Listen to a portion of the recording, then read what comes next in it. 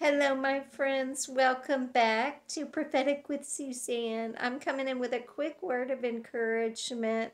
The Lord was speaking to me today out of Joshua 3:5, and I feel like this is a word for some of you, where Joshua said, "Sanctify yourselves, for tomorrow the Lord will do wonders among you."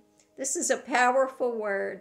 We know that God is moving in signs, wonders, and miracles in this season. He is pouring out His Spirit. So I don't know who needed to hear this today, but keep expecting. Keep expecting God to move.